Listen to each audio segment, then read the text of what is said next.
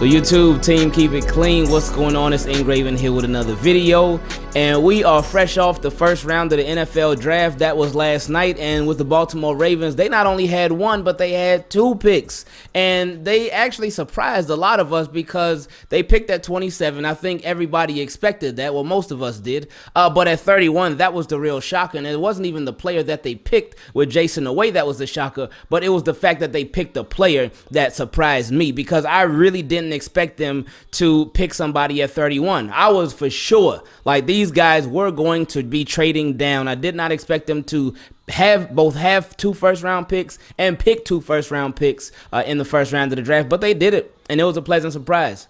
Now, of course, you all saw the reaction to the Rashad Bateman pick, and I was hyped about that one. I was super hyped about it.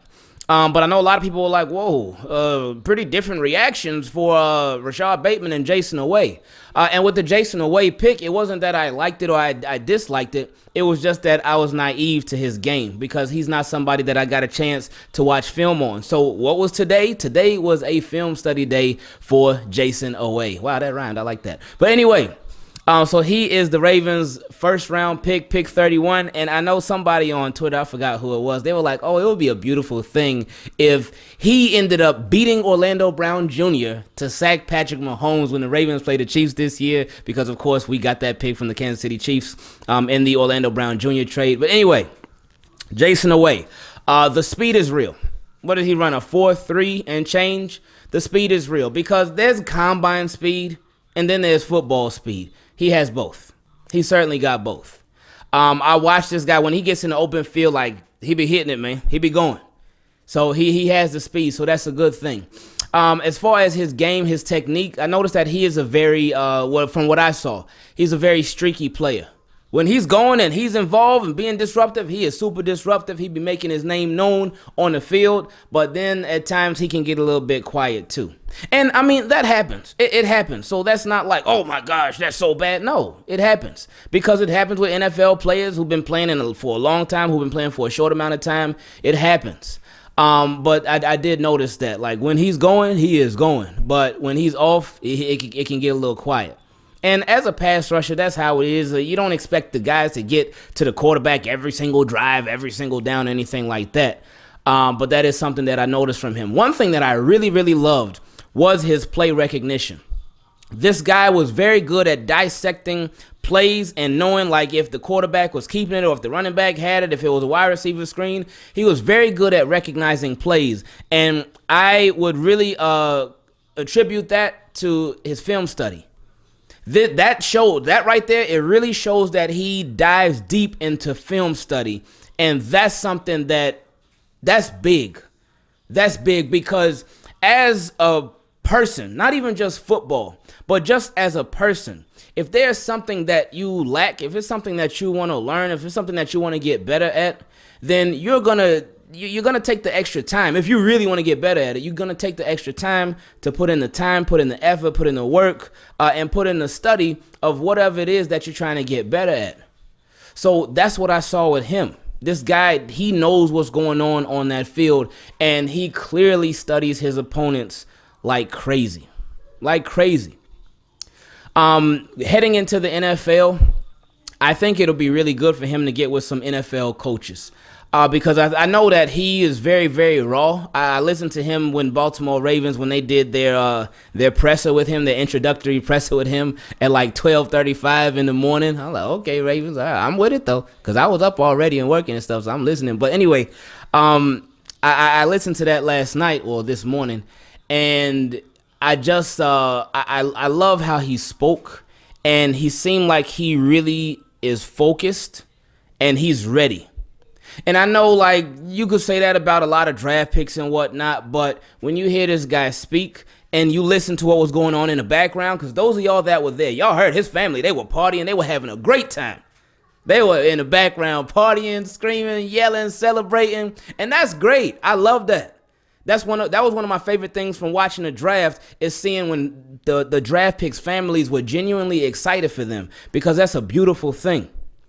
But with him, he wasn't, well, y'all saw when he was dancing and all that. I said, okay, all right. Well, I can't wait till you get your first sacks, man. I can't wait to see the celebrations. But with him, when he was having his introductory presser, he was locked on, dead serious, not playing no games. And it seemed like this dude was ready to get his jersey number, get fitted for his helmet, and get to work right away. It looked like he was ready. But with the NFL coaching is going to do wonders for him. I know he talked about, I believe he said he just started playing football like 5 years ago. Like 5 years ago. So with this, and my guy JT made a really good point on this. The Ravens, he's very raw. He can do some stuff now, but he's very raw. So this could be something nice for the Ravens. And it's not even that he will be a project guy, but the Ravens might have taken him in the first round because they see the flashes, they see the ability, they know what this guy is capable of, but they also know what they can do with him.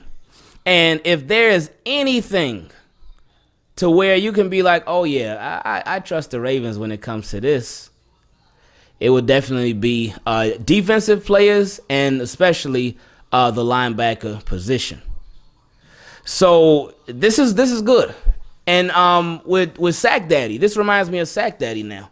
And hopefully in this case, it's the exact opposite. And this is not a shot at Sack Daddy at all, but just thinking about how with Sack Daddy, he led the NCAA in sacks, right? He led that. He broke, I think, Terrell Suggs' record. And then he got to the NFL, and it got a little bit quiet. And again, it is a big transition. It's a huge transition. Going from college to the pros, that's huge. You're going against bigger, better, smarter talent. It gets so much tougher. But it was a little bit rough, and it's been a little bit rough for him in the NFL. Now, the playing time, the opportunity, it hasn't really been there much. And then toward the end of last year, he was on the inactive list a lot. But it's been rough. But now with Jayson Oweh, last year, and I know a lot of people got hung up on this, he didn't get any sacks.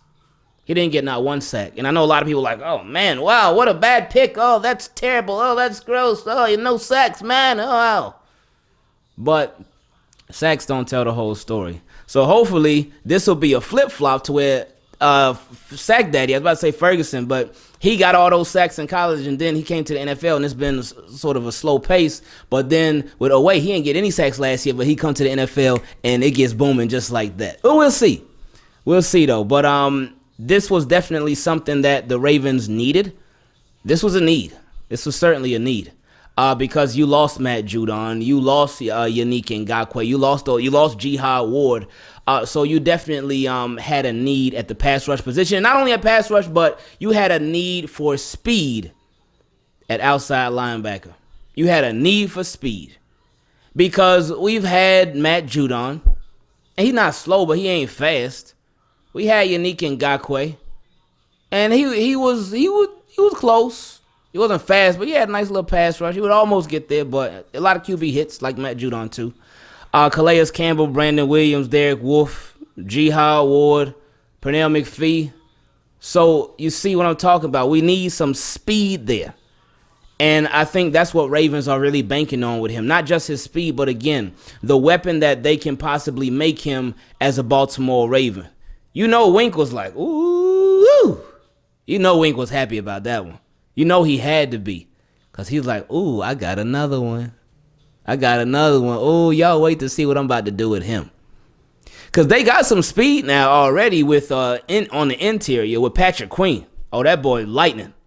Lightning. And then even Malik Harrison, too. He got some nice, and even Chris Board as well. But on the outside, that's where it was lacking at.